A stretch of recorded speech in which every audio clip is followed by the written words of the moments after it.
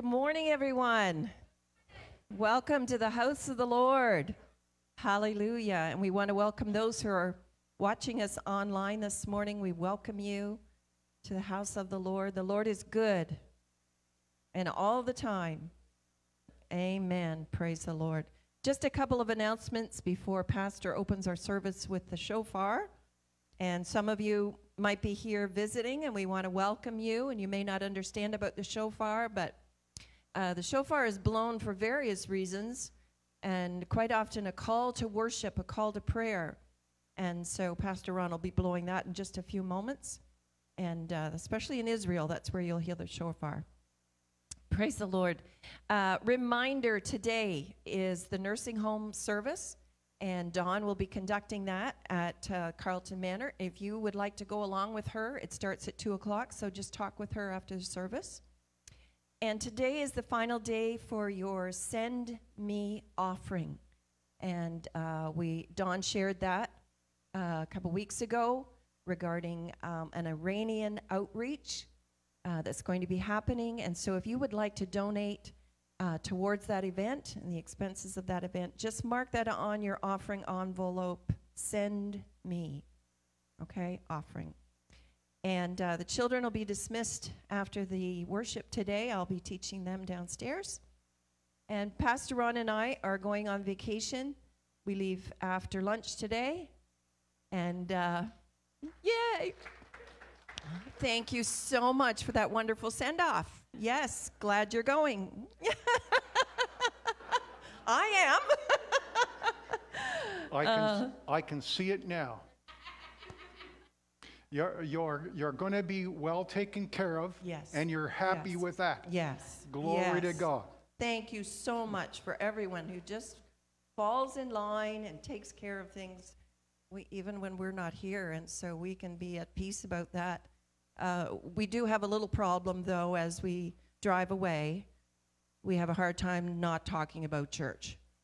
And so we have to constantly remind each other, we're on vacation, we're on vacation, we're on vacation. But we love you, and we'll be praying for you. And if you have any issues or concerns or need a pastoral visit, please contact Dawn in the office, and she will refer either to a board member or others that can help in that area. And so please just go through her. We will be trying not to answer our phones, okay? And next Sunday is Mission Sunday and Mother's Day, and Linda Foster is going to be sharing next Sunday. So, yes, looking forward to that. So we'll be watching that online probably. Praise the Lord. And so many other things going on. Just check your calendar, and that's it. Lord bless you.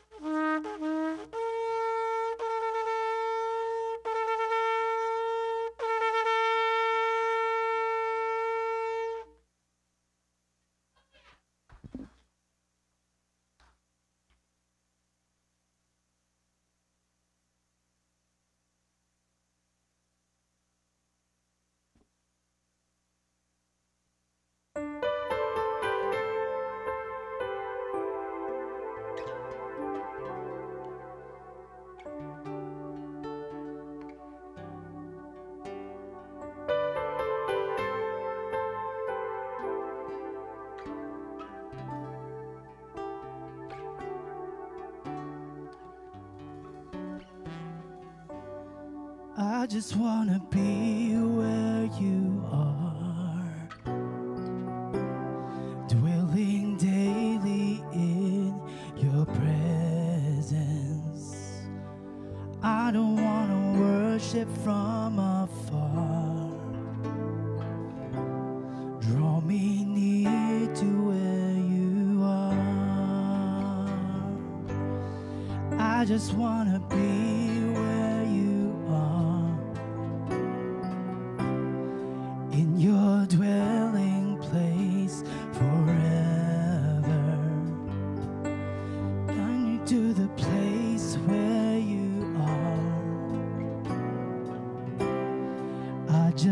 want to be with you. Wanna be where you are. Oh, wanna be where you are. Dwelling in your presence, feasting at your table, and surrounded by your glory. In your presence, that's where I always want to be. I just want to be. I just want to be with you. I just want to be where you are, dwelling daily in your presence. Dwelling daily in your presence. I don't want to worship from afar. Draw me near to where you are. I just want to be where you are. I just want to be where you are. In your dwelling place forever. Take me to the place. Take me to the place where you are. I just want to be with you. I want to be where you are. I want to be where you are. Dwelling in your presence. Feasting at your table. And surrounded by your glory. In your presence, that's where I always want to be.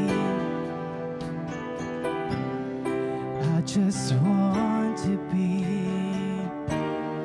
I just want to be with you. Oh my God. Oh my God. You are my strength and my song. And when I'm in your presence, though I'm weak, you're always strong.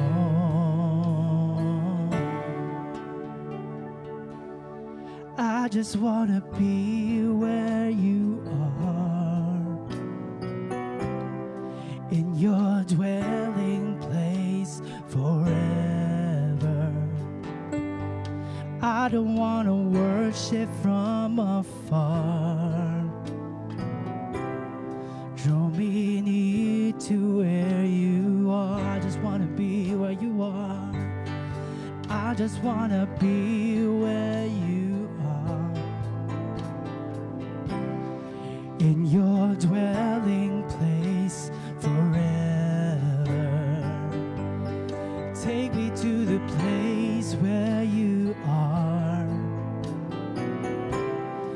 I just want to be with you. I want to be where you are. I want to be where you are. Dwelling in your presence. Feasting at your table. And surrounded by your glory. In your presence, that's where I always want to be.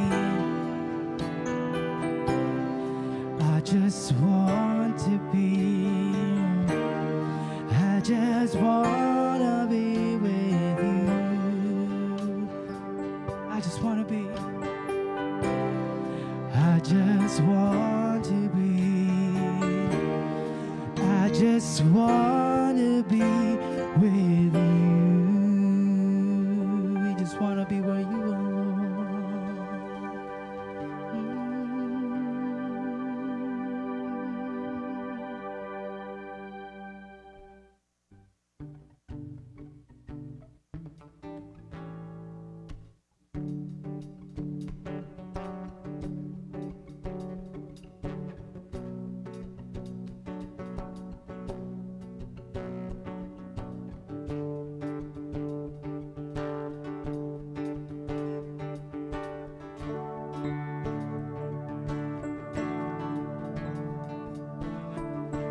Did you feel the mountains tremble? Did you hear the oceans roar? When the people rose to sing of Jesus Christ, the risen one. Did you feel the people? Did you feel the people tremble? Did you hear the singers roar? When the lost began to sing of Jesus Christ, the saving one. We can see that God, you're moving a mighty river through the nations. When young and old return to Jesus, fling wide, you heavenly gates. Prepare the way of the risen Lord.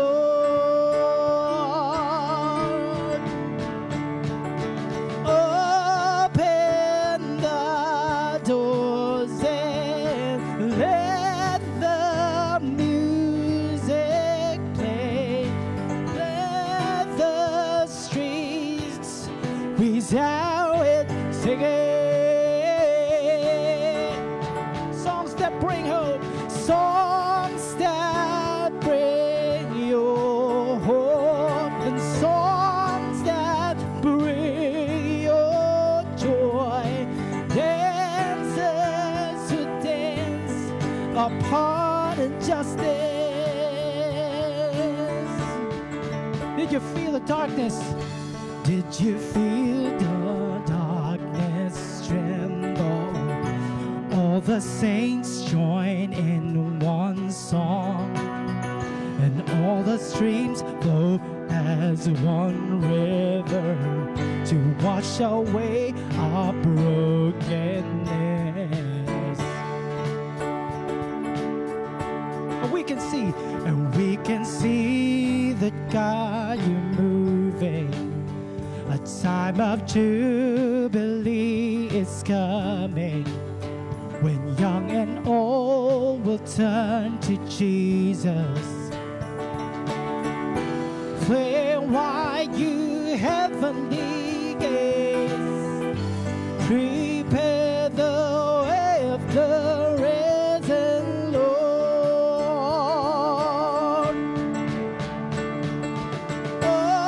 Open up the doors and let the music play. Let the streets resound with singing. Songs that bring your hope, and songs that bring your joy. Dancers who dance upon injustice. Open up the door. Open up the doors and let the music play. Let the streets resound with singing. Songs that bring your hope, and songs that bring your joy. Dancers who dance upon injustice.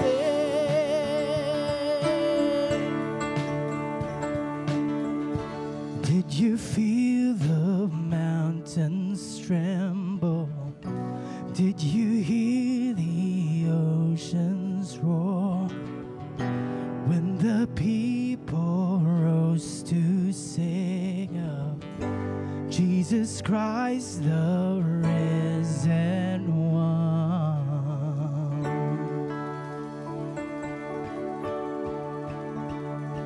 Hallelujah to the Son of God.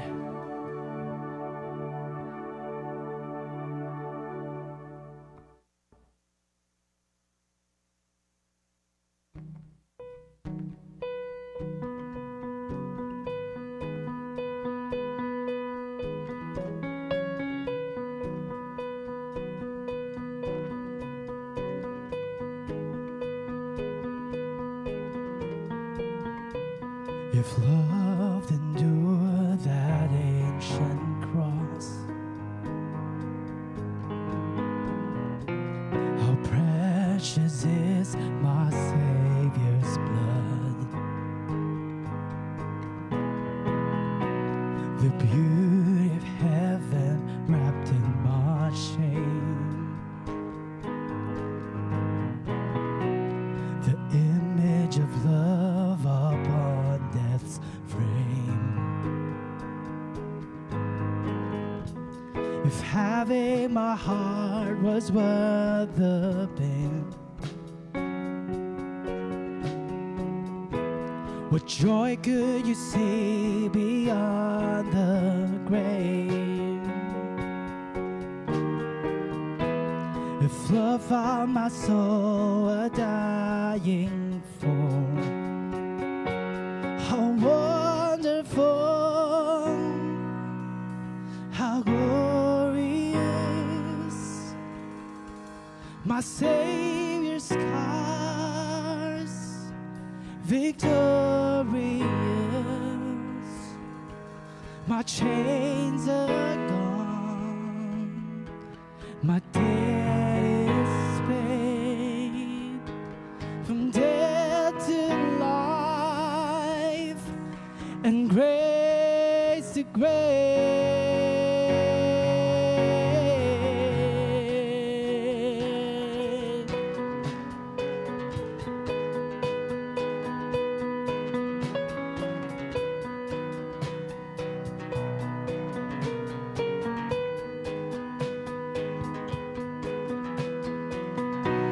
If heaven that owns that vacant tomb, how great is the hope that lives in you.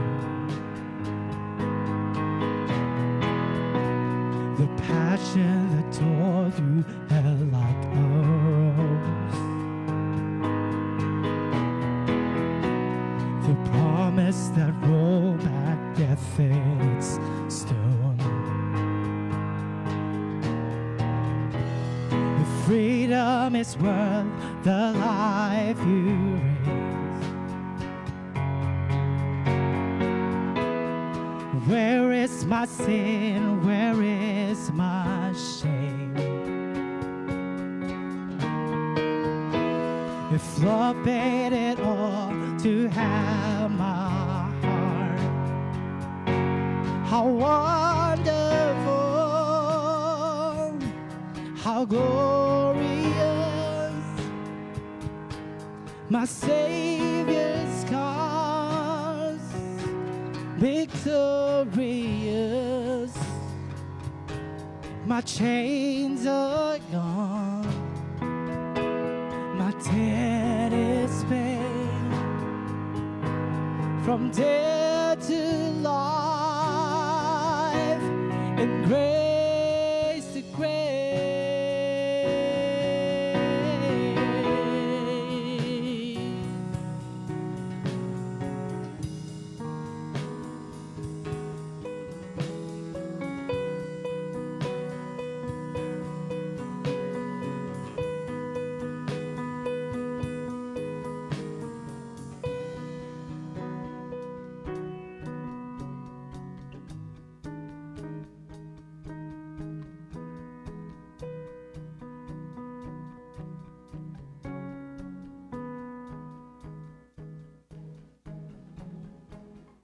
Let me go over with you again exactly what goes on in the Lord's Supper and why it is so centrally important. I hope at this point you have picked up your emblems from the back, and those that are watching online, I hope that you can get a hold of some bread and some juice, and that you can celebrate with us. I received my instructions from the Master himself and passed them on to you. The Master, Jesus, on the night of his betrayal, took bread, having given thanks. Father, I thank you for this opportunity that we have to celebrate your death, and we thank you for it in Jesus' name. And just like you did, you gave thanks and you broke it. Can I suggest we take our matzah and we just break it like he did?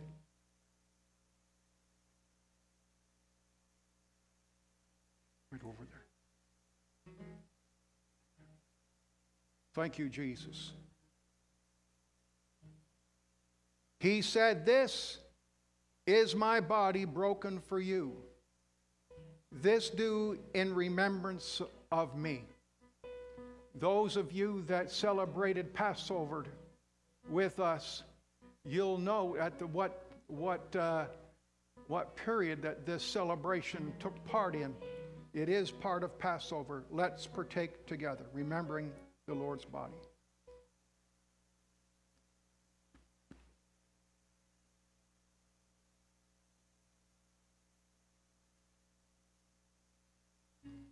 He did say,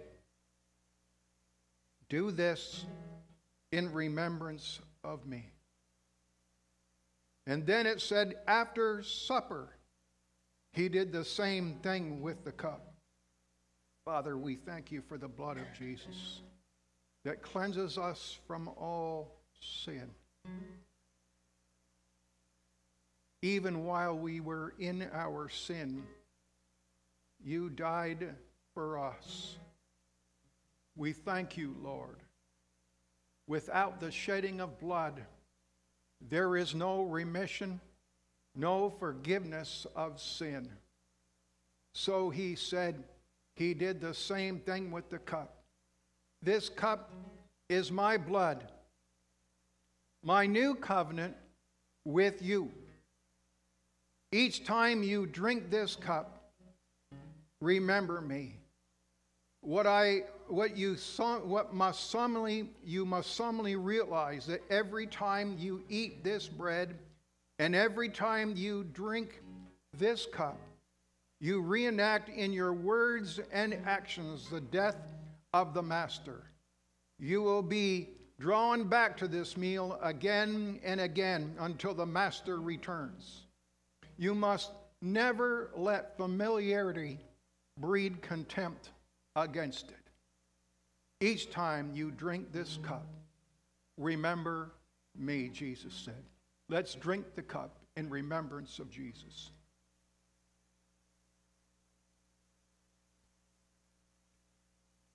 How wonderful. How marvelous. How wonderful. How marvelous. How wonderful. How marvelous. How wonderful. How marvelous. How wonderful, how glorious, my Savior's scars, victorious, my chains are gone, my debt is paid, from death to life, and grace to grace. When I see the cross, I see freedom. When I see that grave, I see Jesus. And from death to life, I'll sing your praise. And the wonder of your grace. When I see that cross, I see freedom. When I see that grave, I see Jesus. And from death to life, I will sing your praise. in the wonder of when I see the cross, I see freedom. When I see the grave, I see Jesus. And from death to life, I will sing your praise. In the war, when I see the cross, when I see the cross, I see freedom. When I see the grave, I see Jesus. And from death to life, I will sing your praise. In the wonder of your grace, how my soul will sing your praise. In the wonder of your grace, how my soul will sing your praise. So wonderful, how wonderful, how glorious, my Savior's scars, victorious, my chains are gone, my debt is paid, from death to life, and grace to grace. When I see that cross, when I see that cross, I see freedom. When I see the grave, I see Jesus. And from death to life, I will sing your praise. In the wonder of your grace, when I see that cross, I see freedom. When I see the grave, I see Jesus. And from death to life, I will sing your praise. In the wonder of your, how my soul will sing your praise. In the wonder of your grace, how my soul will sing your praise. How wonderful, how glorious, my Savior's scars, victorious, my chains are gone, hallelujah, my debt is paid, from death to life, and grace to grace.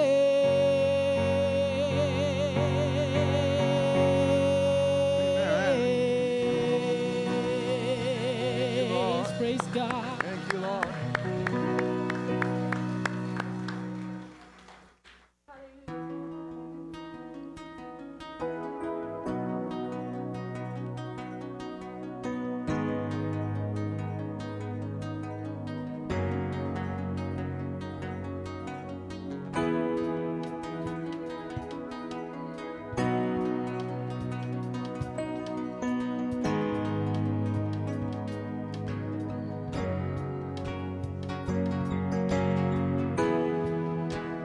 Everyone needs compassion, a love that's never failing.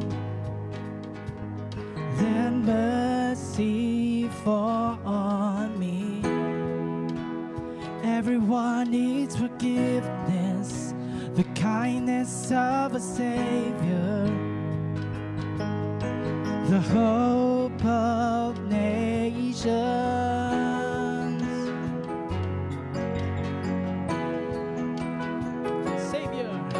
Savior, He can move the mountains.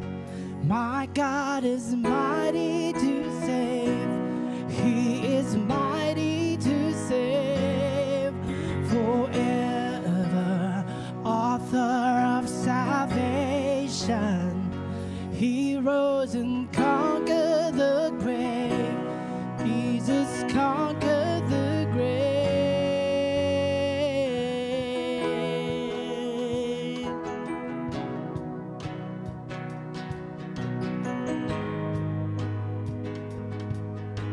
So take me as you find me.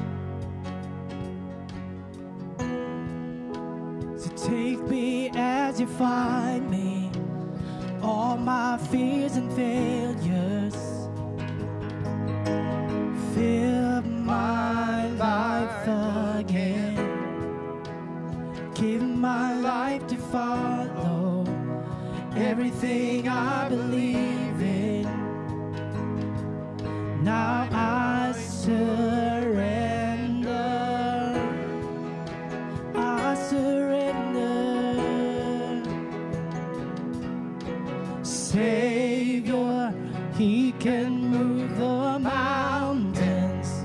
My God is mighty to save. He is mighty to save. Forever, author of salvation. He rose and conquered the grave. Jesus conquered the grave. You might be here this morning and there's a mountain or a blockage in your life, and you want to have that thing removed. He is the mountain-moving Savior. He is the same yesterday, today, and forever. We've got folks that have tags. They're going to step out in the aisles, and if you have those things that you want prayer for, you step out, praise the Lord, and you and be prayed for. And the same God, the same Spirit that raised Christ from the dead dwells in you. That's why we have these folks today, to represent those of faith that can pray. And in Jesus' name, those mountains be moved. Those mountains be moved. Those mountains be moved in Jesus' name. Step out into the aisles and receive prayer in Jesus' name. It's an action of faith. Some of you, if you can't get up, you just raise up your hand. That's an action of faith. You can raise up your hands and people will come to you and they will pray over you in Jesus' name. Savior, you can move the mountain. My God is mighty to save. He is mighty to save. Forever, author of salvation. He goes and conquers the grave. Jesus conquered. Shine your light. Shine your light and let the whole world see.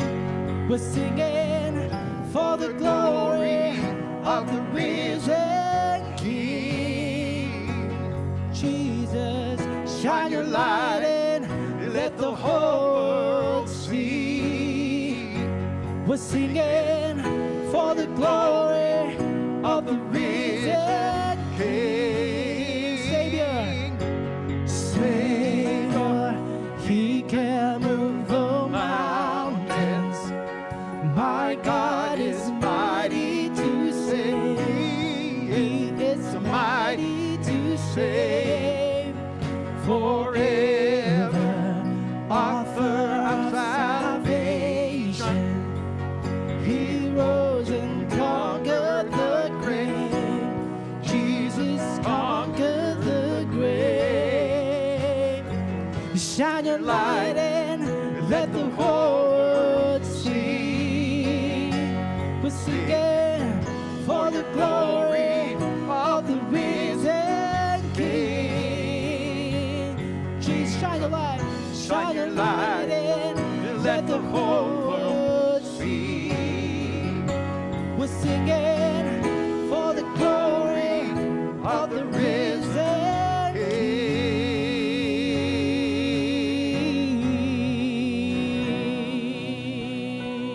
Thank you, Lord. Praise you, Lord. We thank you, Lord. We magnify your name. We magnify your name, Lord. We praise you, Lord. We praise you, Lord. Shine your light.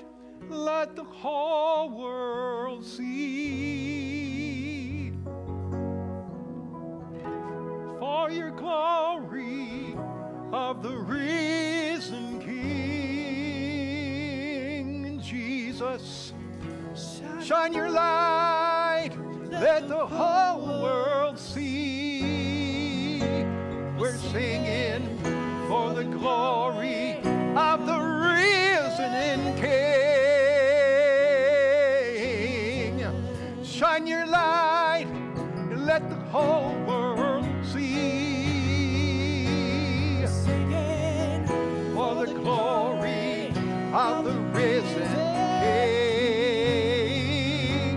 Jesus, Shine your light, let the whole world see.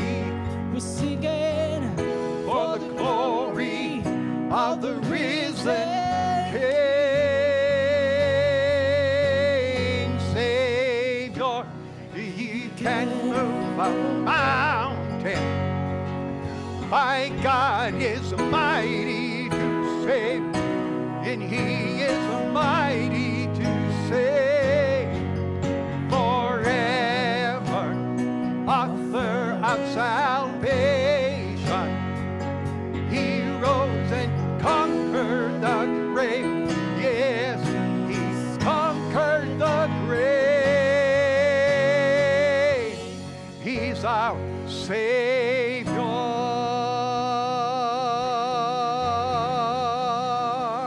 Hallelujah!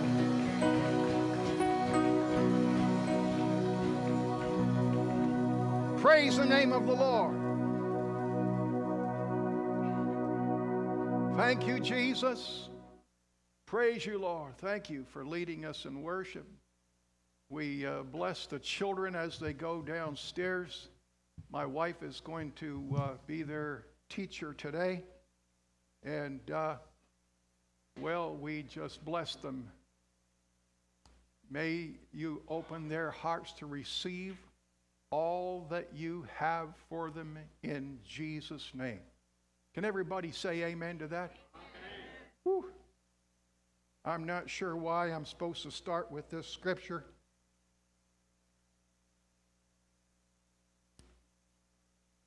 Psalm 34:18 says, "The Lord is close to the brokenhearted and saves those who are crushed in spirit."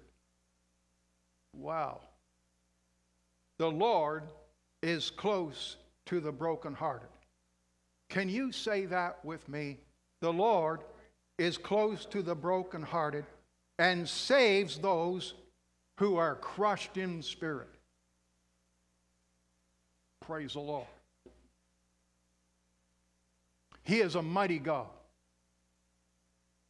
And He is always listening to those that have a heart that has been broken and crushed in spirit. You know, last night I had an unusual night because, well, I'm a dreamer. And I had another dream last night. But the interesting thing about this dream, it was a reoccurring dream all night, pretty well all night long. Just kept reoccurring. The people groups that we were ministering to, and it seemed like I was in the marketplace. I could see there was various markets. It was the same scenario in every marketplace that we went to. I don't know all the ins and outs of the dream. I haven't had time to really dwell on it. But this much I know, that the Lord is close to the brokenhearted and saves those that are crushed in spirit. And I do know that we are to be in the marketplace. Jesus Himself was in the marketplace. And I believe the church is the body of Christ. Thank you. I was just ready to turn around and have a conversation with Jesus. Because I believe the church is the body of Christ. And we are today His hands and His feet. The things that Jesus did so very long ago, by the way, He still does the same thing. He is the same yesterday, today, and forever.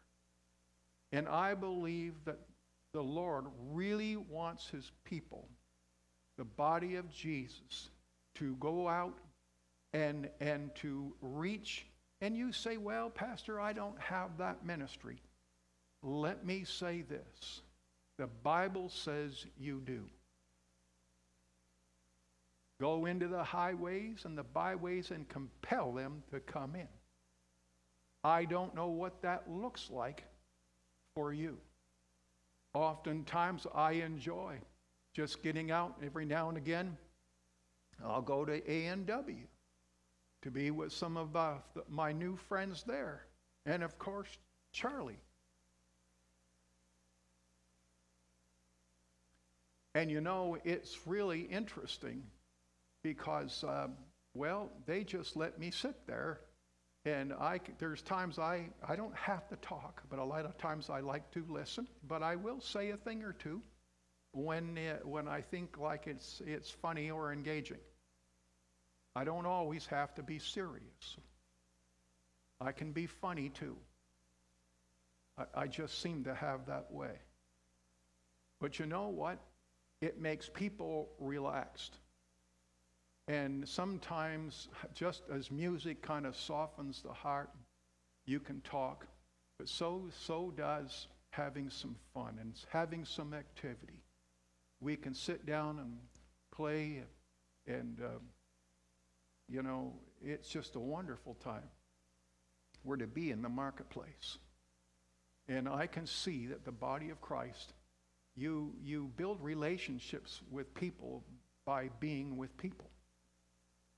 It's really hard to build relationships with people if you're not around people. So we have to make ourselves available to that. Years ago, when I was starting out in ministry, I thought I had to spend all my time in the office. And, well, you know, there's always the jokes. Well, the pastor really only works for a few hours on Sunday mornings. Oh, you haven't heard that one. Oh, good. I didn't tell you. But we find ourselves engaged in ministry, whether people are texting or they're calling, and they have all kinds of needs. And I appreciate this congregation that allows my wife and I to get away and vacate. Although, like Shannon says, it's hard because we're continuously thinking about the ministry. It's just built in us. So anyway, I do think that it's important that we all have times when we were out. I remember I was conducting a Bible study years ago, and I would say to folks now, how many have unchristian friends? And it was like I asked an unchristian question. Because many at that time did not have non-Christian friends. I said, so you don't have people in your families that are not saved? You work in a workplace where there are Christians everywhere? How can we be salt? This is not even a part of my message. How can you be a Christian and not let your light shine? Shine your light and let the whole world see. We just sang it. Shine your light and let the whole world see. You see, that light that God has put in you, it is just not so that you can be bright. It's so that you can shine your light and actually be a light. Boy, I'll tell you, I learned a big lesson. When I was in the prison system, I was coaching basketball, and we had invited the St. John Mill Rats at the time. That's the basketball team. They're professional players, professional team. We had them up to do a basketball camp. And you know, I walked in as I normally do, down the halls, and the doors are banging behind you and everything else. And I walked into the gym, and I met the the players that were there to give us this camp, basketball camp. And the fellow, one of their leaders said to me, they said, you know, he said, the moment I stepped in this facility, I felt God in the place. Now, how do you get the presence of God in a facility like a jail? Young people and some adults in some certain sections incarcerated for doing bad things. And he said, I wondered how that could be. I just thought I could never experience the presence of God in an institution like this. And then he said, the moment I met you, there was a light. And then I understood. Because the presence of God is with you. When you step into a place, you have no idea of how you affect the atmosphere. Wow. Well, we are in part 5. Father, I thank you for your word today. Enlighten our understanding and challenge our hearts, I pray, in the name of Jesus. Give us eyes to see and ears to hear and hearts that will respond to you in Jesus' name. We're now in part 5 of Living the New Life. We've told you over the last few Sundays that the book of Ephesians that Paul the Apostle wrote to Ephesus, the church there, it was like a boot camp manual. This teaching is for when things are going bad and when things are going good. Just in case you're wondering, in this series, we have used and shown the scriptures from the New King James Version. And we're going to do the same thing, except that today you're going to see the NLT on the screen. I've used the New King James only because there were some words in it that I wanted to use to help us in explaining some of the meanings of the scriptures so that we could plainly understand. In every translation or version, they bring out basically the same thought. When we were doing our communion, I read from the Message Bible. I don't often use that, but I thought it would be different and sound different in your hearing, but you'll hear the same message. In every translation, it shows that the Lord Jesus Christ, by the way, the word Christ is not a second name like we would have. The word Christ actually means the anointed. He is Jesus Christ, the anointed. Praise the Lord. And the Lord Jesus Christ has already defeated the enemy hands down.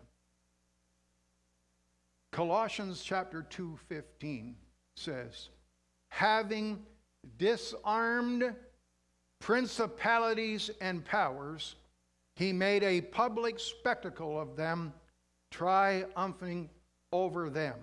In the NLT it reads, in this way, he disarmed the spiritual rulers and authorities. He shamed them publicly by his victory over them. Where? On the cross. Praise the Lord. That's why we come together. That's the basis of our coming together. It is the basis of us partaking in communion. In 1 Corinthians chapter 15 it says, God has put all things under his authority. Of course, when it says all things are under his authority, that does not include God himself, who gave Christ his authority. Then when all things, everyone say that word, 2 words, all things. Now, what do you suppose that means?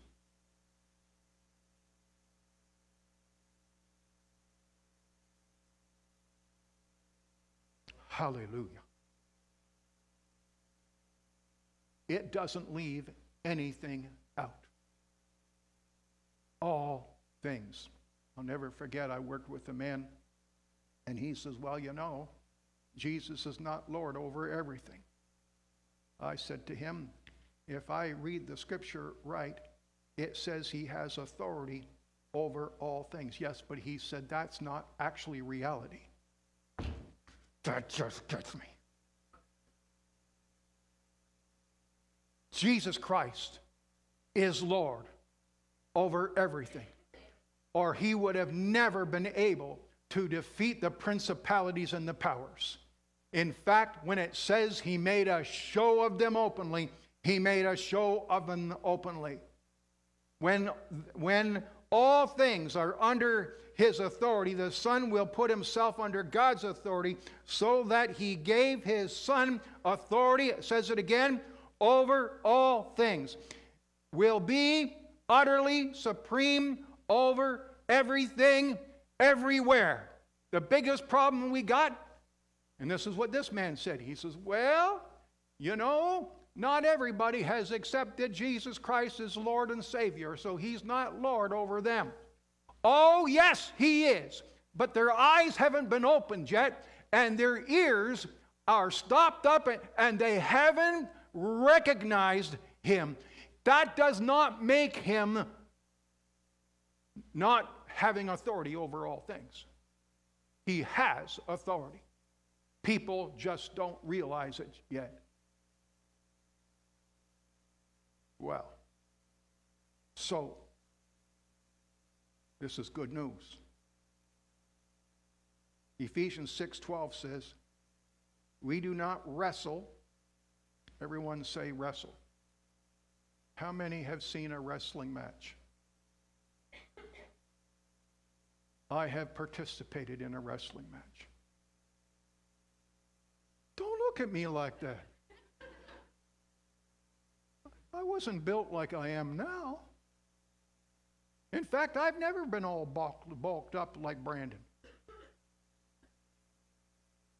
I used to do those things where you put, you know, the big bar with the heavy weights are on each end. I could do 3/4 squats with just 10 pounds over my own weight. Not bad for a skinny rig. I used to run. I had big muscles in my legs. I could run. I could tell you stories, but that'll get me off on a rabbit trail. We do not wrestle against flesh and blood. I did wrestle. They were trying to teach us how to wrestle. And I did this is what I discovered. Was in the wrestling match, but you know what? I discovered I didn't have the gift. I didn't win very often. But the hardest thing, I wasn't put down very often either, because my legs were long and they were strong. They had a hard time. I loved it when I could wrap my legs around the other guy and I could squeeze. I knew I had a half a chance. But this says we do not wrestle against flesh and blood, but against principalities, against powers, against the rulers of the darkness of this age, against spiritual hosts of wickedness, where? In heavenly places. These are the same principalities and powers that Jesus disarmed. Praise the Lord. We wrestle. The wrestling match is in the spiritual realm, which is more real than the one we see. We just don't recognize, or do we see the spirit realm very often. I worked with a gentleman for a number of years, traveled in ministry together, and he was, in the truest sense, a prophet. In the truest sense, he was a seer.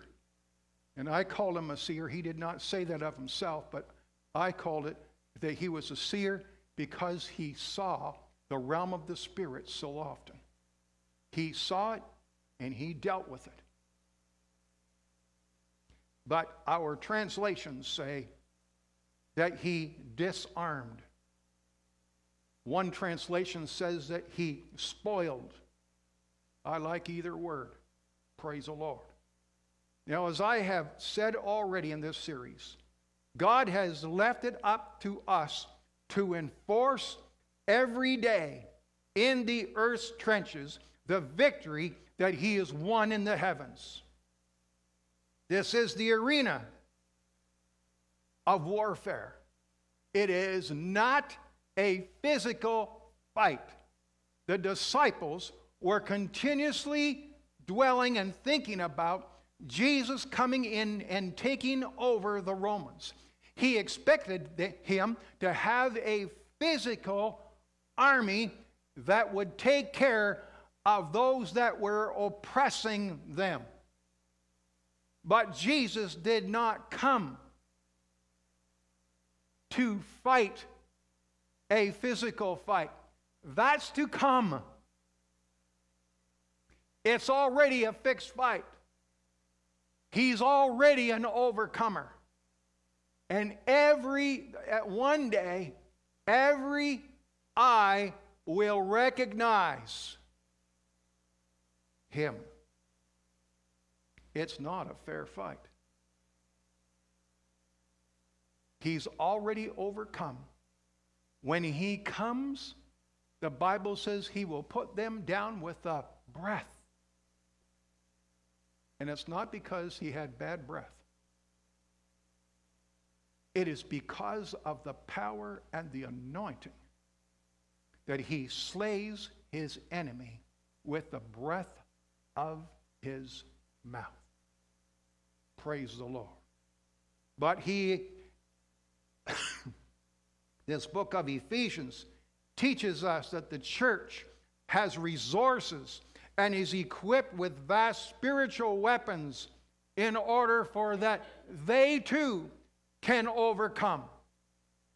In fact, when you read the book of Revelation, how often does it say, to him that overcomes, to him that overcomes, to him that overcomes? When people become Christians, one of the hardest things for them to do is to retrain, not to continue to operate according to the world's system. And again, we've taught you, by the way, if you want to go back and revisit some of those things that we've taught you, there are 4 sessions on Sunday mornings, and you will find you can see them all and hear them all. So, we've taught you that it took one night to get Israel out of Egypt, but 40 years to get Egypt out of them. There's always a battle between the new man and the old man. There is a standing in and an overcoming on the basis of what Jesus has accomplished on the cross. And that is the reason why we need the teachings like that Paul gave to the Ephesians. In Romans chapter 5, verse 1 and 2, it says, therefore, since we have been made right in God's sight. I could camp out on that one for a while. Because you may look at yourself and say, I don't sure feel like that. You don't know what I've done, Pastor. Well, when you sin, we have an advocate, Jesus, who's at the right hand of the Father. and He's ever making intercessions. All that remains for us is to believe in our heart and to confess with our mouth. And the Bible says we are saved.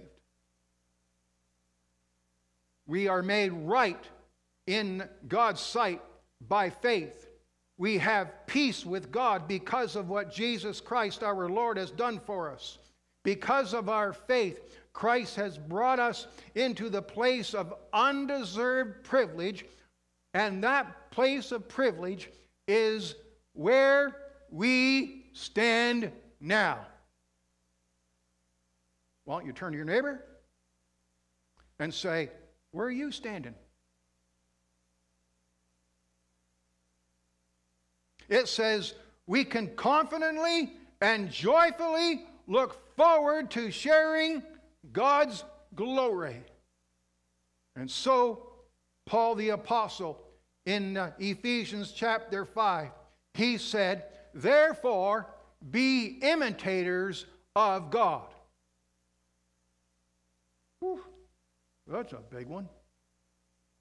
But how do we do that? Well, based on what Jesus has done for us, when you read the book of Ephesians, you'll find out who we are in Him and what He is in us. Paul says, therefore. Now that word therefore, that means there was something previously said that we ought to pay attention to. In chapter 3, he says, now to Him who is able to do exceedingly abundantly above all that we ask or think, according. There's that word we've been talking about. Remember what that word according means? In harmony. That instrument can produce harmonies. Oftentimes people sing in harmony. To what we ask or think according to the power that works where? In us. Okay. Lord, I wonder if they got it. Because, Lord, the same power that raised Christ Jesus from the dead, you said in your word, the same power that raised Christ from the dead lives in us. Ooh. Hallelujah. Praise the Lord. Lives and works in us. So every time we overcome a battle, it's to Him the Father gets the glory. To Him glory in the church by Christ Jesus. Jesus, by Christ Jesus, to all generations forever and ever. That's how I know that this thing works today. I'm not just telling you something that worked with the apostles. This thing was for all generations. Praise the Lord. And I'm glad that it includes you and me so that we can win the battles in life. We do not have to do this thing alone. This is where God desires us to be. And some of what we read next all pertains to the context in the verse. God has called us to do what we cannot do on our own. And it does affect the spiritual realm. And Paul says, therefore, he speaks to the place we are in. Praise the Lord. And so, it must be possible. If Paul the Apostle said it, it must be possible to be imitators of God. What an opener. I hope that you've done your homework and you've read Ephesians chapter 5.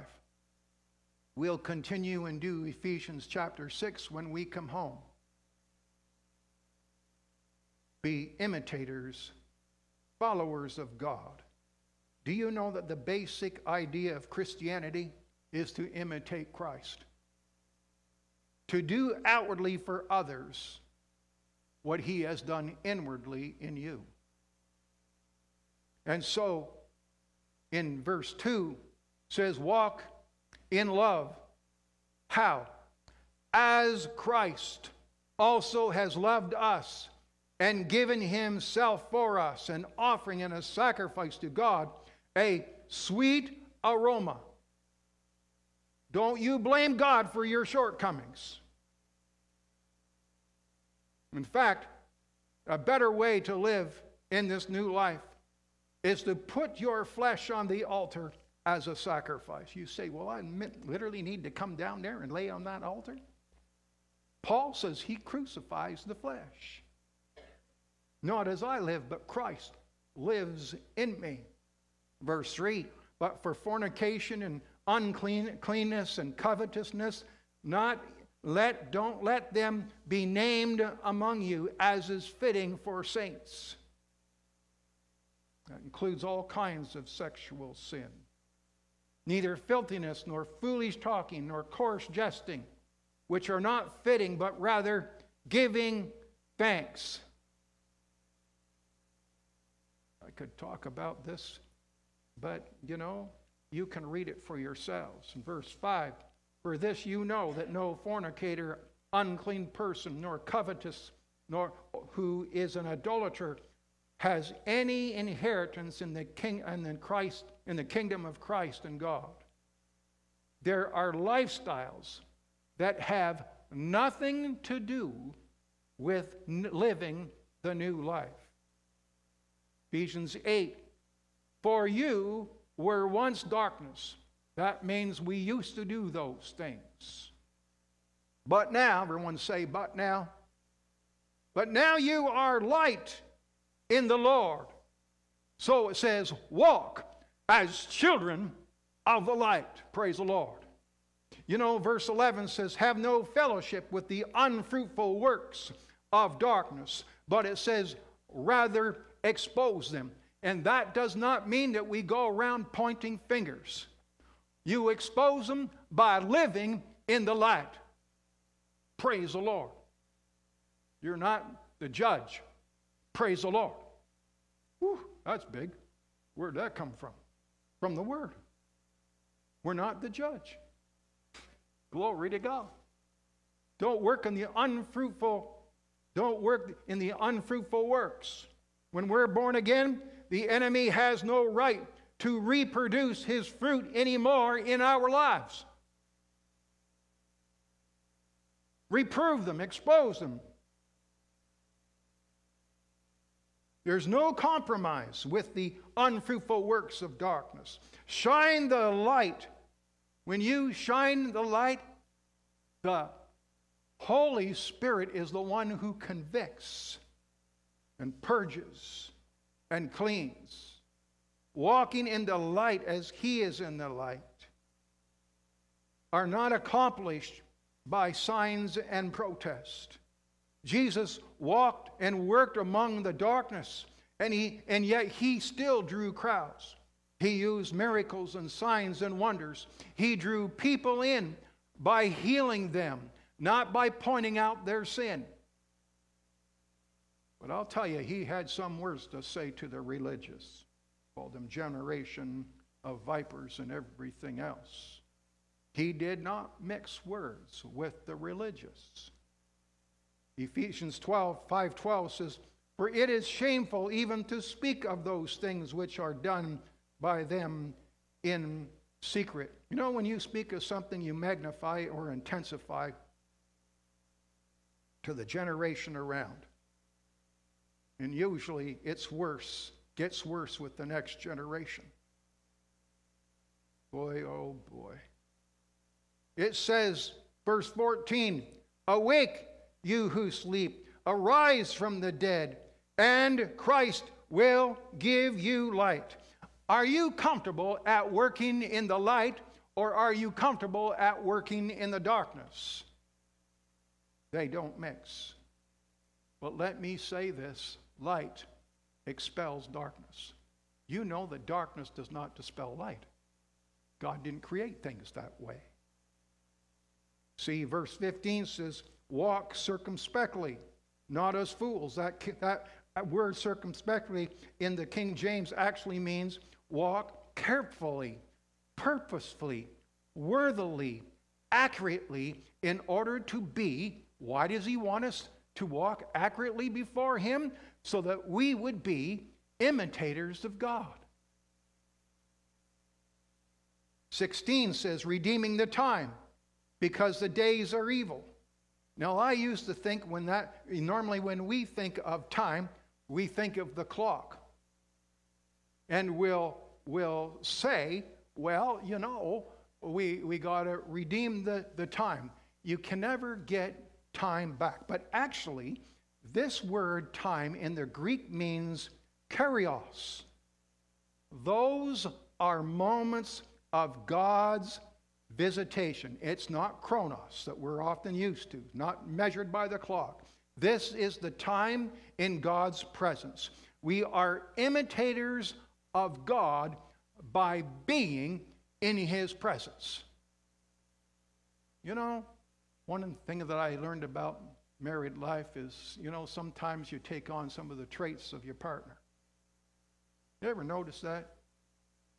Well, and you know, when you grow up with your family and somebody will often say, you know, you're just like your father. Or you're just like your mother. Well, why is that? Because you're spending time with them. You grew up, and that was your environment.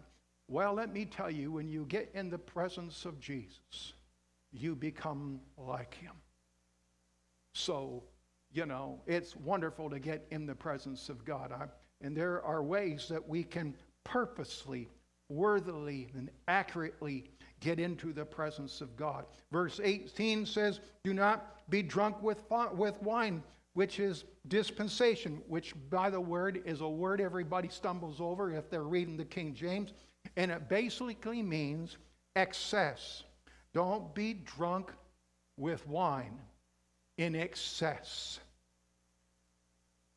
But it does say, be filled with the Spirit. Well, I'm not here to preach against wine. I have friends that drink wine. In some cultures, their water's not good, so they drink wine. That was the case in Israel for many years. Well, you know, it does say, be filled with the Spirit. There are many parallels between the intoxication of wine and the intoxication of the Spirit. And some of the folks on the day of Pentecost in Acts 2, they were mistakenly saying about the people that these people are drunk. On the day of Pentecost, they're drunk. But they were not drunk with the wine of men. But let me tell you, there are times that you kind of get lost in the Holy Spirit and you're under the influence of the Holy Spirit and you do some very unusual things. Some of you have not seen any of that, but there are those of us that have seen a lot of that. And I'll tell you, it's better felt than told. Verse 19 says, speaking to one another in psalms and hymns and spiritual songs and singing and making melody in your heart. How in the world can you do that outside of being in the presence of God? Speaking and singing to yourselves, not listening to others speak and sing about God. It's you singing to God. It's a very real relationship. And by the way, you cannot fulfill this by being by yourself, because it does say, speaking to one another. How do you speak to one another if you're not in the presence of one another? So, submitting to one another. Verse 21, submitting to one another in the fear of the Lord. Again, how do you do that? With just yourself. when the body of Christ gets together, we submit to one another. How? This is the key, and I hope you'll see it. Submitting to one another in the fear, King James uses the words, in the fear of God. God has chosen submission as a principle of the kingdom. True godly submission sets the tone for all relationships. The key to submission is when you give up your will for God's. It's submission. Whew. Praise God. It's your mission under God's mission. Submission doesn't mean there's not disagreement or conflict. That's not submission. That's just agreement. True submission is only found in the fear of the Lord.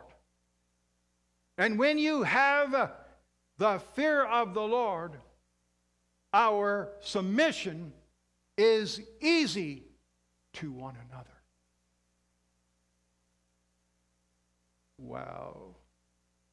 The word submit was a Greek military term, meaning to arrange as groups in divisions in military fashion under the command of a leader. Some people think of it as in non-military use as a voluntary attitude of giving in. But when it's you are cooperating, you are assuming responsibility, and you are sharing and carrying the burden of another. Boy, you talk to those that work in the army, and they rely on one another. That's why they never leave one another behind. Whose burden are we to carry? Well, God's burden. We think of this word as just wrong because of the pattern that people have forced on others to submit, to comply. But that is the way of the world and the powers of the age. When you oppress and you submit. So Paul gives us examples of what the relationship with God is like so that we can submit to him and to one another. He doesn't use, the following examples in verses 22 to 33 as, well, if things aren't going good, I'll just tell my wife, you're supposed to submit. Get in the program, woman. That's not his idea. That is not God's idea. See, we often read these on occasions like weddings and things, or if there's trouble in the home. Wives, submit to your own husbands as to the Lord. All they read is, submit to your husbands. Oh, I've been doing some counseling in the past, and they go, I can't do that one. Don't tell me to submit to him. Well, that relationship's not going to work very well then. Wives, submit to your own husbands as to the Lord. For husbands is the head of the wife, as also Christ is the head of the church, and he is the Savior of the body. Paul is not stating a doctrinal stance. He's using the relationship because Paul is talking about the mystery. He's continually talking about the mystery. It's good that we treat one another these ways, but he's giving it and using it as an illustration of how to live the new life in Christ. The mystery of Christian marriage. Marriage is not the issue here. The mystery is the issue. God wants you to make your marriage a sacrifice unto him so that people who do not see the mystery can see your marriage And through seeing your marriage, they'll understand the mystery of Christ and his church. Should I say that one again? Marriage is not the issue here. The mystery is the issue. God wants to make your marriage a sacrifice unto him so that people who do not see the mystery of God can see your marriage, through seeing your marriage, understand the mystery of Christ and the church. Both man and woman are deeply challenged here to play their parts. Wives, submit in the fear of the Lord, like the church ought to, in the fear of the Lord, submit to one another and to him. Husbands are to love like Christ. God says, in the process of your struggling to play your roles, you will appreciate even more what I have done for you. The only way a marriage can survive for years is for a man to crucify his flesh and for the wife to make her flesh submit, not my will, but thine. Understand, he's talking about the mystery. Ephesians 5:26, that he might sanctify and cleanse her with the washing of the water by the word. Christ loves something that he had to keep working on. He didn't leave it. That is the pattern for Christian marriage. You work on it as Christ is working on the church. After all, the church is his body. Verse 26, he might sanctify and cleanse her with the washing of the water by the word. And people say, well, you know, it uses that word her. The church must be the bride. Like I said, this is not a doctrinal statement. He's trying to use the relationship so that we can understand the mystery. So husbands are to love their own wives as their own bodies. He who loved his wife loves himself. To the degree you love your wife, men, you love yourself. To the degree that you hate your wife, you hate yourself.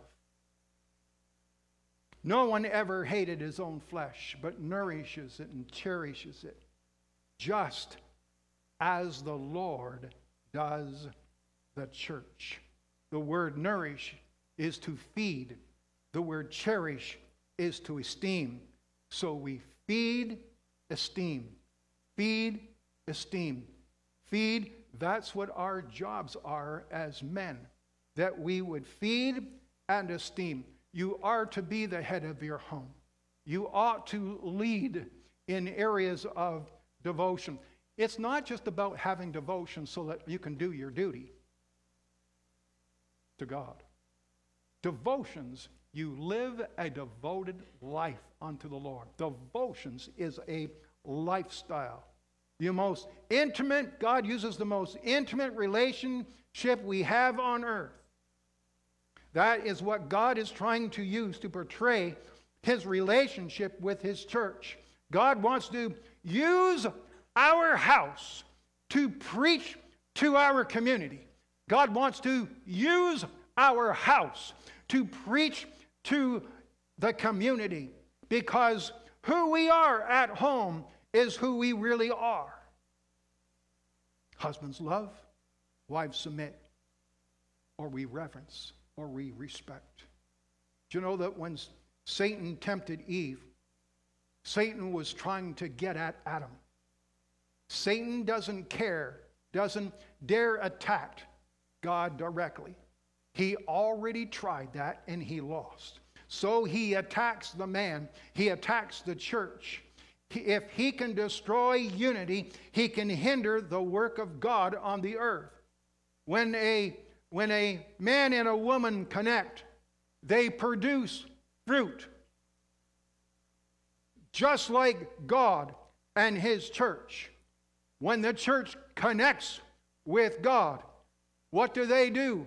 They produce fruit. So that's why the serpent attacked Eve first. She had to get to the man, but he was really after the man to break the union in Eden.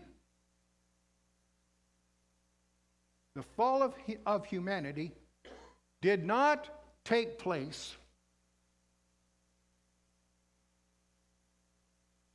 when Eve was deceived and ate. The fall of humanity took place when Adam deliberately and intentionally ate. The Bible says Eve was deceived. But Adam decided. It was his decision that caused the fall of humanity. It's 2 Corinthians chapter 11, verse 13 that tells us that Eve was deceived. Adam did not guard or keep his wife safe in the garden. Doesn't that say something? Adam did not do his job. God told Adam to guard and to keep it. The sins we commit that are born of deception is still sin, but it strikes at the very nature of our relationship with God. That's why sin needs to be readily confessed and repented and cast aside. James 5:16 says, confess your sins to each other and pray for each other so that you may be healed. The earnest prayer of a righteous person has great power and produces wonderful results. Why do we encourage you to pray? Why do we encourage you to step out into the aisles and allow people to pray? The sins that we commit out of our will as a conscious decision. The plan and the actions are destructive and deadly to our relationship. In 1 Corinthians chapter 15, verse 45, the scripture tells us, the first man, Adam, became a living person. But the last Adam, that is Christ, is a life-giving spirit. What comes first is the natural body, and then the spirit body comes later. Adam, the first man, was made from the dust of the earth, while Christ, the second one, come from heaven. When Adam and Eve both entered into the state of death, they both ate of the fruit that they were forbidden to eat. Everything under their domain come under death. That's what a kingdom is. It's a domain.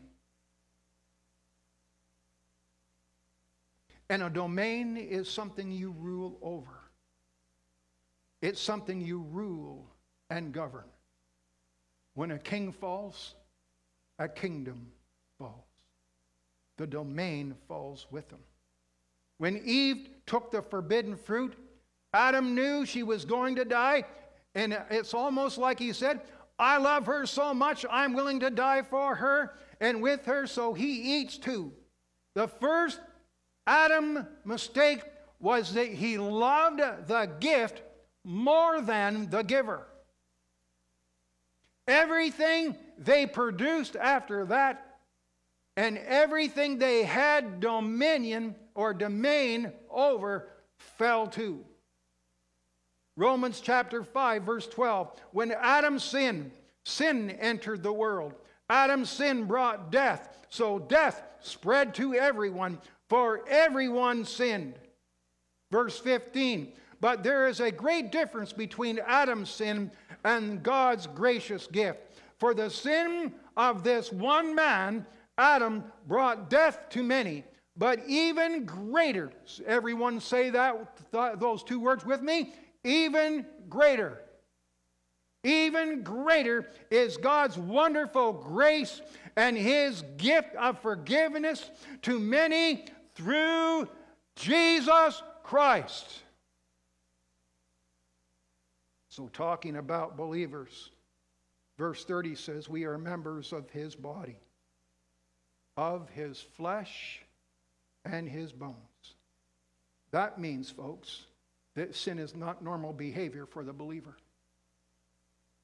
Sin is never to be routine for the believer.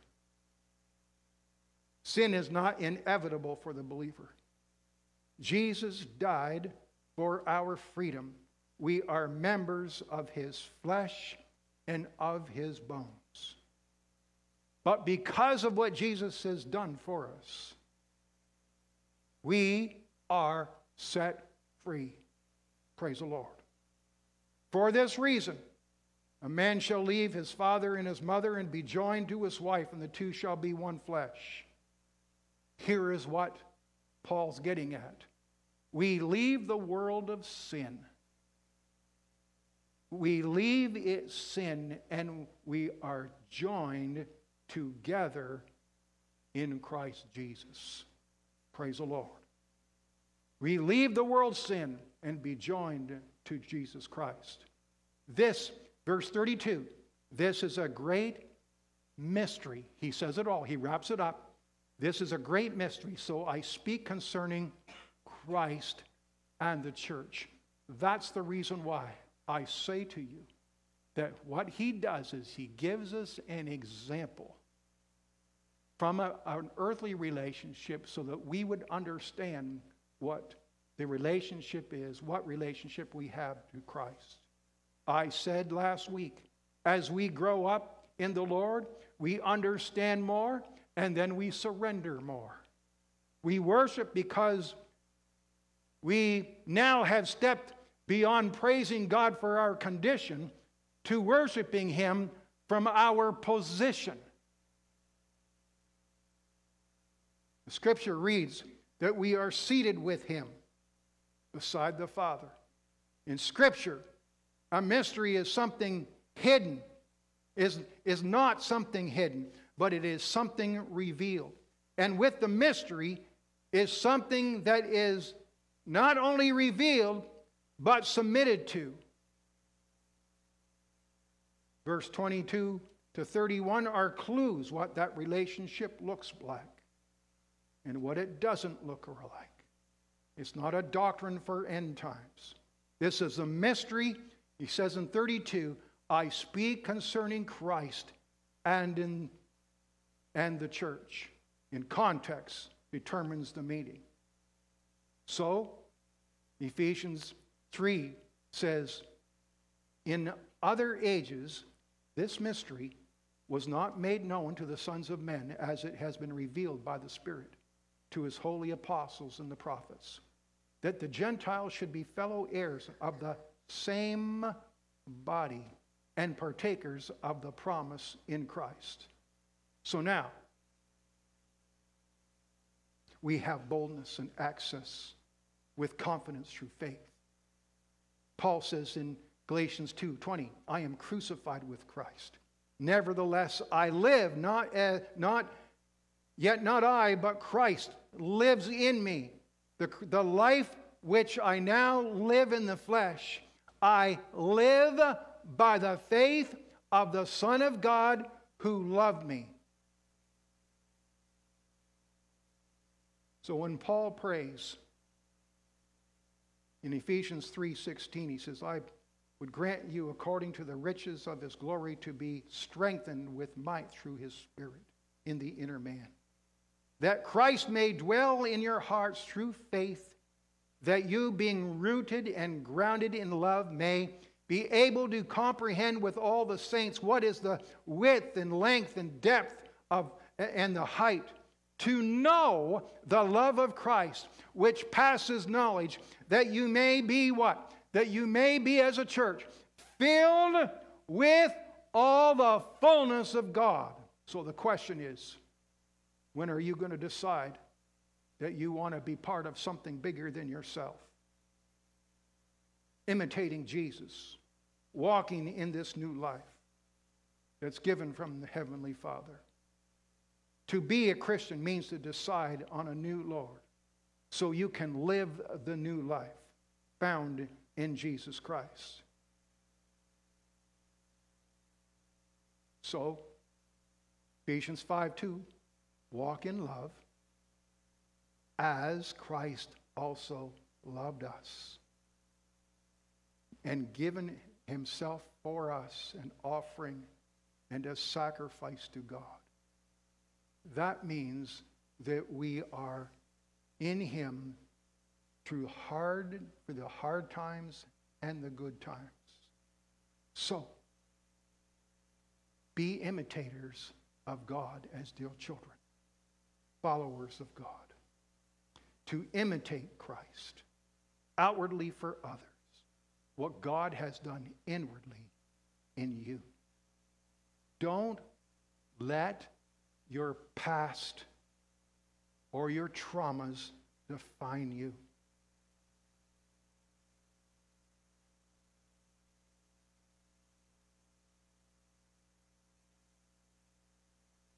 Hallelujah. Thank you, Jesus.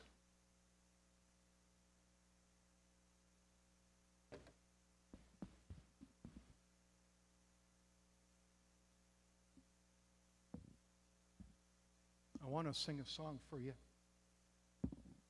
that I wrote in 1982. Check. Thank you, Jesus. It says it all.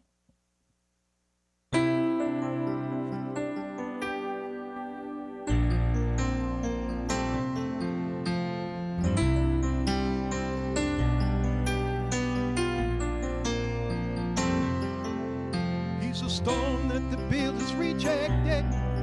He's a stone that no money could buy. He's the rock that the prophets were told about. He's the one now exalted on high. He was beat, he was bruised, he was stripped of his robe. He was whipped, he was crowned to heal our souls. He was given a sponge, he was spit in his side. He rose from the dead, now triumphant he rides. Jesus won the fight, the devil's on the run.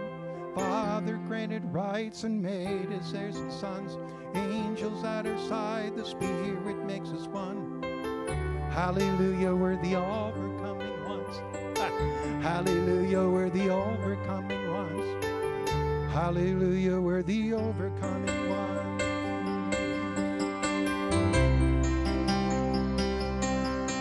He lived without blemish or sin at all. He lived an example to follow. He lived by His promise of blessing we see. It's ours too if we follow, believe. He went into the grave and He overcame the devil and his demons and angels by name. He took authority lost into the fall. He gave it back to Christians who will heal them there. Oh, Jesus won the fight, devil's on the run. Father granted rights and made us heirs and sons. Angels at our side, the Spirit makes us one. Hallelujah, we're the overcoming ones. Hallelujah, we're the overcoming ones. Hallelujah, we're the overcoming ones.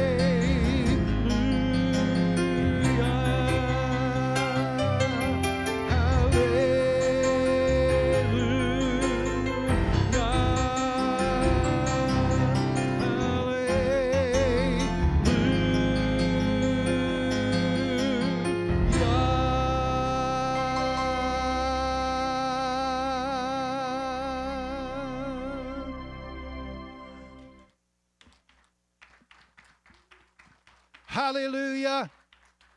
Hallelujah. Praise the name of Jesus. I'm going to suggest to you that if you feel like, man, I don't have the authority I'm supposed to have, well, you get with other believers. Get with them. Tag up. Glory to God. And come to an understanding of who Christ is in you. He desires a place for you can actually walk in. You say, well, Pastor, I haven't even decided to follow Jesus. You can decide that in a moment. Glory to God. Jesus, I am a sinner. I recognize I need you. You are my Lord and my Savior. Please come into my life. Dwell in me so that I can be with you one day.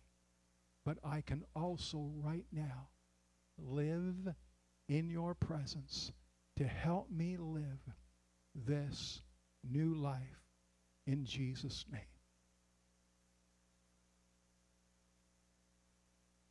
And now, Father, I pray your blessing upon this congregation, that as they walk out of these doors, they'll know that you have made them overcomers and that you have a pattern for us to live this new life in Jesus.